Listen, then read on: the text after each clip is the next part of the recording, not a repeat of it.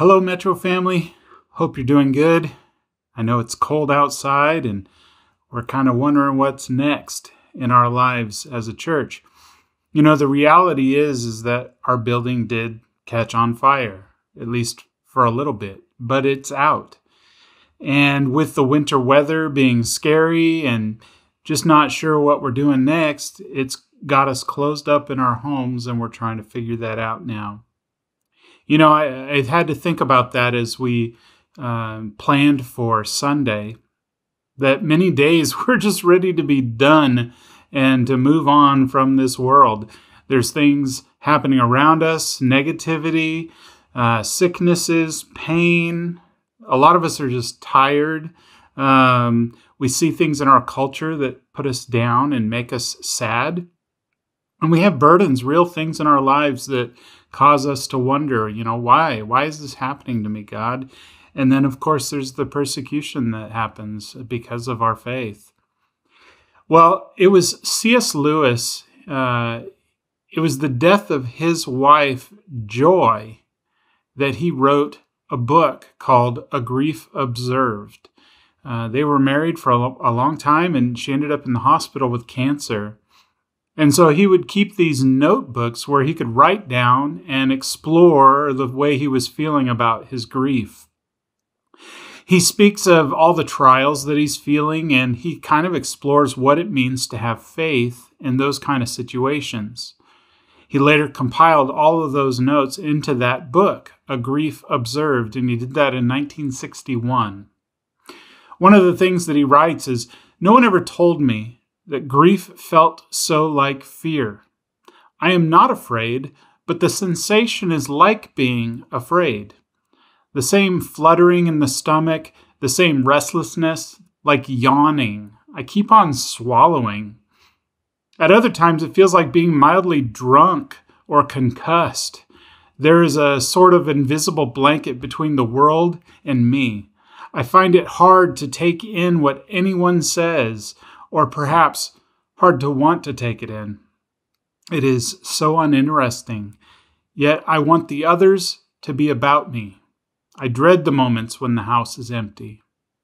Later he asks this, he says, "Meanwhile, where is God? This is one of the most disquieting symptoms.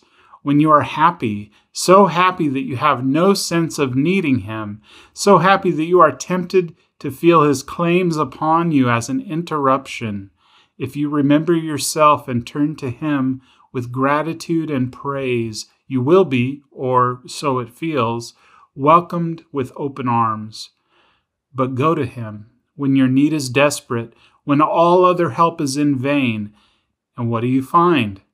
A door slammed in your face and a sound of bolting and double bolting on the inside. After that, silence." He just seemed to not be sure where God was in his life. On the other hand, the Apostle Paul speaks regularly of his hope. He tells the church in Corinth about what he experienced to get to them. In 2 Corinthians chapter 7, verses 2 through 13, he says this. He says, "Make room in your hearts for us. We have wronged no one. We have corrupted no one. We have taken advantage of no one. I do not say this to condemn you, for I said before that you are in our hearts, to die together and to live together. I am acting with great boldness toward you. I have great pride in you. I am filled with comfort. In all our affliction, I am overflowing with joy. For even when we came into Macedonia, our bodies had no rest, but we were afflicted at every turn, fighting without and fear within. But God, who comforts the downcast, comforted us by the coming of Titus, and not only by his coming, but also by the comfort with which he was comforted by you, as he told us of your longing, your mourning, your zeal for me, so that I rejoiced still more. For even if I made you grieve with my letter, I do not regret it, though I did regret it, for I see that that letter grieved you, though only for a while. As it is, I rejoice, not because you were grieved, but because you were grieved into repenting. For you felt a godly grief, so that you suffered no loss through us. For a godly grief produces a repentance that leads to salvation without regret, whereas worldly grief produces death. For see what earnestness this godly grief has produced in you, but also what eagerness to clear yourselves, what indignation, what fear, what longing, what zeal, what punishment. At every point you have proved yourselves innocent in the matter. So although I wrote to you, it was not for the sake of the one who did the wrong, nor for the sake of the one who suffered the wrong, but in order that your earnestness for us might be revealed to you in the sight of God. Therefore, we are comforted. Finding joy in the midst of pain. It's the riddle that we are faced with.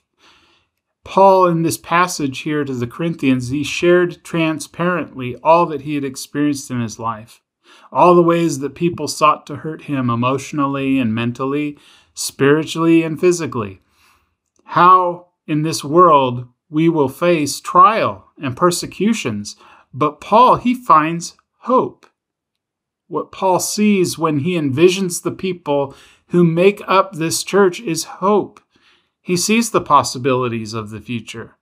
Paul looks at those who've been a blessing and an encouragement to him as the proverbial cherry on top of the thousands that spread throughout Asia as he ministers the gospel. Where 1 Corinthians is a call to unity as the church, 2 Corinthians is a call to unity with him as he's teaching them. He has had so many that have wanted him to fail because they could not believe that someone who has endured the kind of hardships that he's endured is from God. Why would God afflict his people with these kind of calamities? But Paul, he insists, no, this is the message from God. And later, Paul would actually boast in these things. In 2 Corinthians 11:30, he says, if I must boast, I will boast of the things that show my weakness. But what is his big ask for these people? Make room in your hearts for us. As Paul has made room in his heart for this church, even with the trials, now he says, make room for us. Paul's desire is for unity with his brothers and sisters in the faith. And this is our call today for us. In the midst of pain, in the midst of trial, we got to be unified behind the gospel message. We as God's people have excuses all the time for being sad or angry and disillusioned by what this world is doing. It's difficult to be a follower of Jesus when everything that we stand for is under attack. And honestly, it's overwhelming. I don't blame those people who give in to the world's demands or who give up entirely. Not that I want them to, but how can you blame them? And people like Paul have written and said to be joyful in every circumstance. That's a bold move. You know, when I say that we are overflowing with joy, how do we have a joy like that isn't just present, but is overflowing, especially when we can't meet together because of snow and ice, the power being out, and especially because our building caught on fire.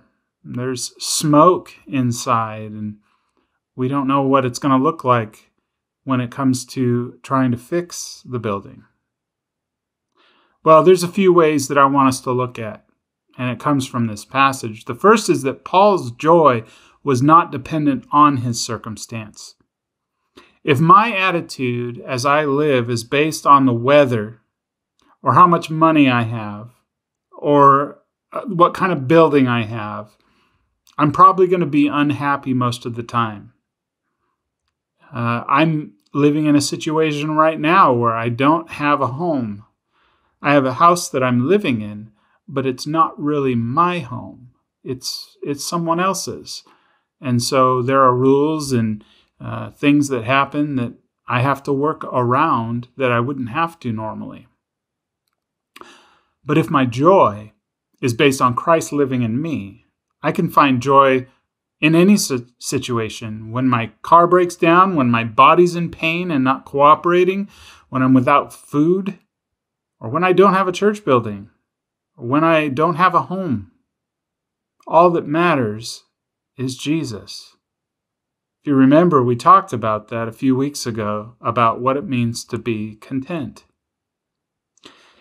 Paul speaks of the Macedonians who were extremely poor, and yet they gave of everything they had generously. Those Macedonians, their first concern was giving themselves for Jesus.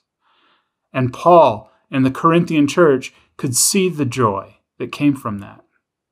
Have you known someone who had joy like this? People that are just willing to give when they don't have anything.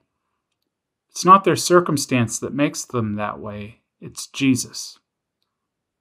One situation I think about is the lost boys of the Sudan. And they were just so joyful, even in the midst of the pain of losing their families.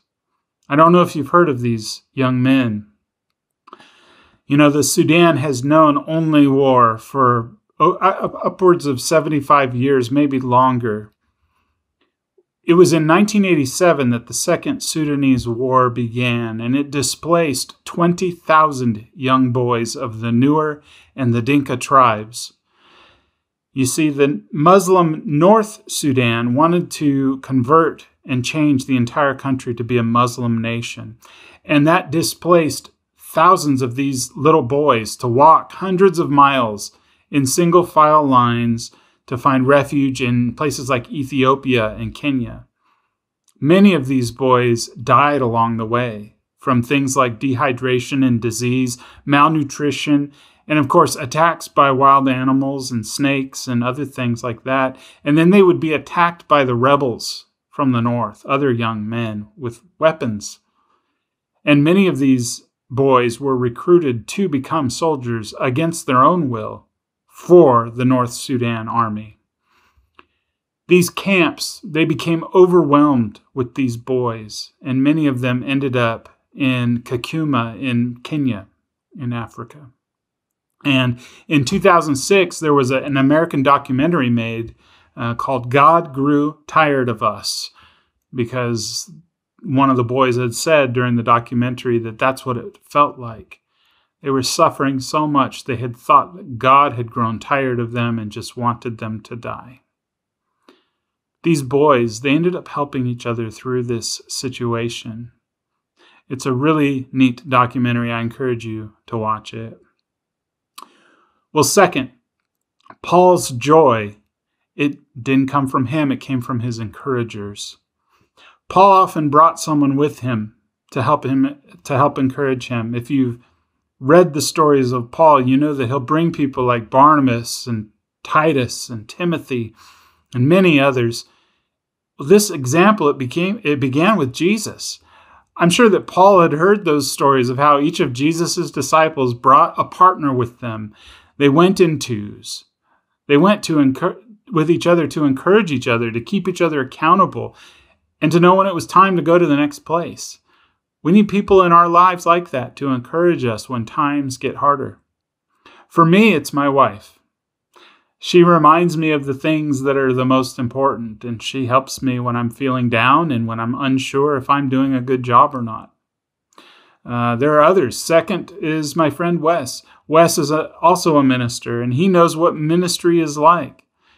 He's a wonderful theologian, and he likes to have fun, and that encourages me that you can have faith and have fun at the same time. There's another man who encourages me, and I'll tell you about him in just a minute. But let me move on to the third point. Paul's joy came from his hope.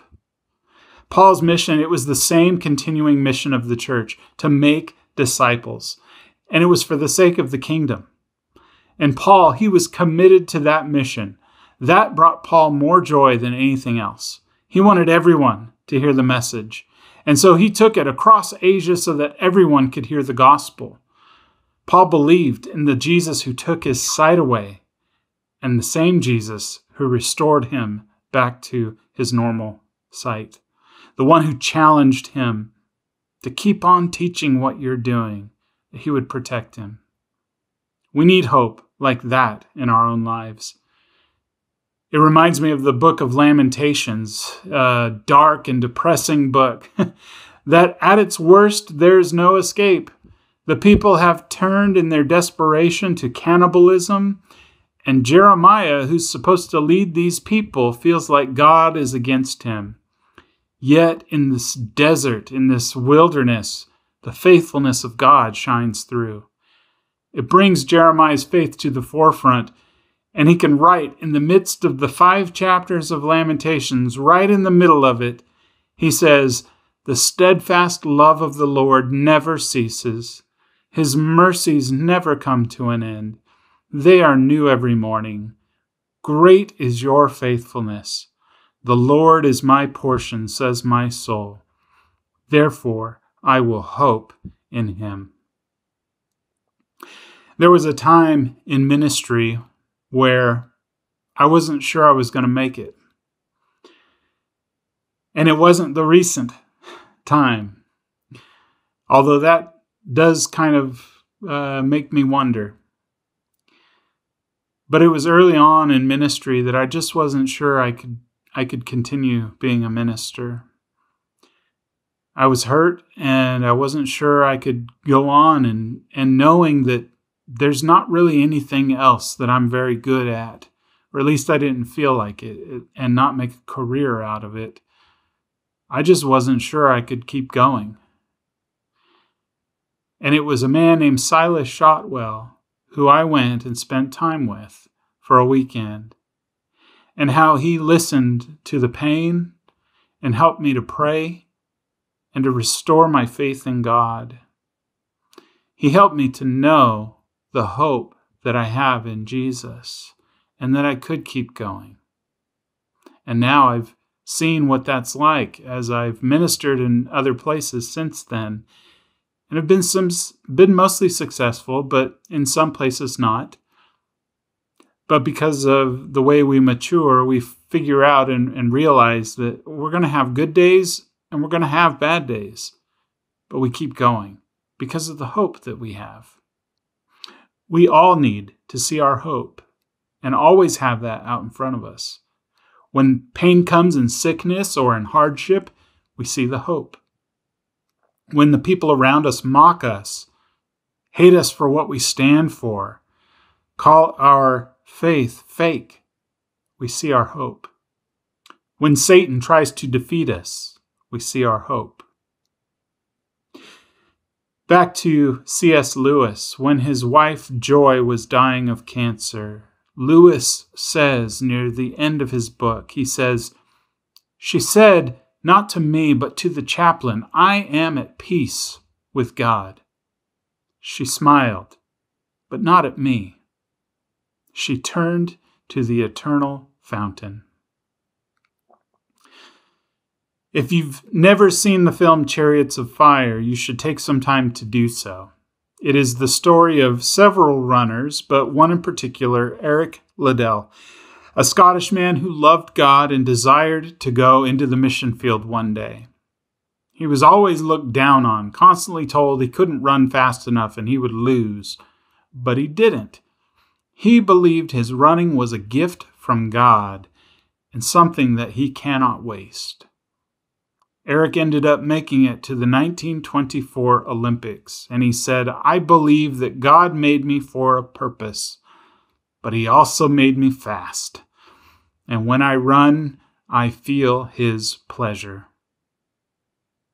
Eric found not only his joy, but God's joy. When we have joy, it shines to others.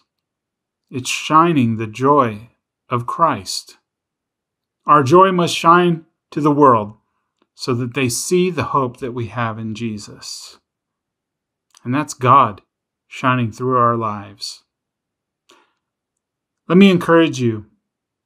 Don't think of the negative things that have happened recently, but think of the joy that you have in Christ and the hope that he gives to you. And listen to this song. I hope it encourages you.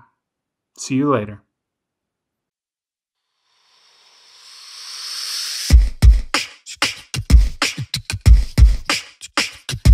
There's beauty in my brokenness.